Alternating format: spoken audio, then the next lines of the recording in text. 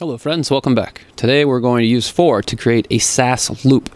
The for directive adds styles in a loop, very similar to a for loop in JavaScript. For is used in two ways, start through end or start to end. The main difference is that the start to end excludes the end number as part of the count, and the start through end includes the end number as part of the count. Here's a start through end example for index bling I from 1 through 12.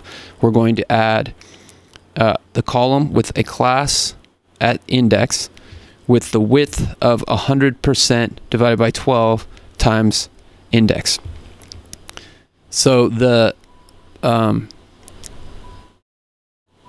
here we're string interpolation with the index in there. The string interpolation with the index part is the syntax to combine variable I with text to make a string. When Sass file is converted to CSS, it looks like this. So here they've divided it up because they're, using the index. Interesting. This is a powerful way to create grid layout. Now you have 12 options for column widths available as CSS classes. Write a for directive that takes a variable j and goes from 1 to 6. It should create 5 classes called .text-1 to text-5, where each has a font size set to 15 pixels multiplied by the index. Okay, so your code should have a for directive. Interesting. Okay, so in the style, let's we're going to go at for, and then, write a for directive that takes a variable of j. And so we're going to go bling j, and from 1 through 6, that goes from 1 through 6. 1 to 6 goes from 1 to 6. Here's an example of through, and then there's no example of to. Okay, so here I've used through, but I think they mean for us to use to. That goes from 1 to 6, so 1 to 6.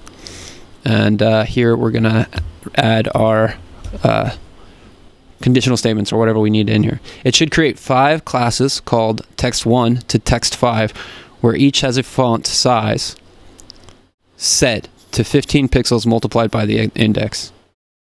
Okay, so I guess we're going to go, it should create 5 classes called text-1. So, so classes with text dash, and then here we want to interpolate the j. And interpolate the j that goes from 1 through to 6. So that's going to be what this does. And then in here we're going to add a rule that tells it how to do it. It should create 5 classes called text1 through 5, so that's what we're doing, and each should have a font size, and that should be equal to 15 pixels multiplied by the index. So 15 pixels multiplied by the index. 15 times 15 pixels times, I don't use this at all, so I'm at a loss here, times j.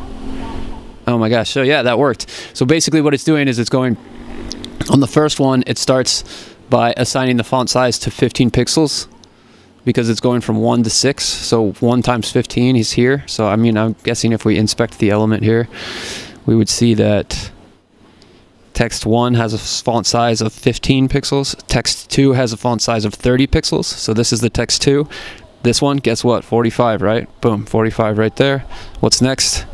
60. So yeah, basically we're just creating some sort of, we're using kind of fancy SCSS to make the hello grow. And so with each one of these, we're dynamically assigning text classes to it, and then we're writing it out down here, which is kind of strange. But the idea here is that you're using a for loop to assign, to do a kind of like an incremental loop through, and you're able to set CSS classes based on that.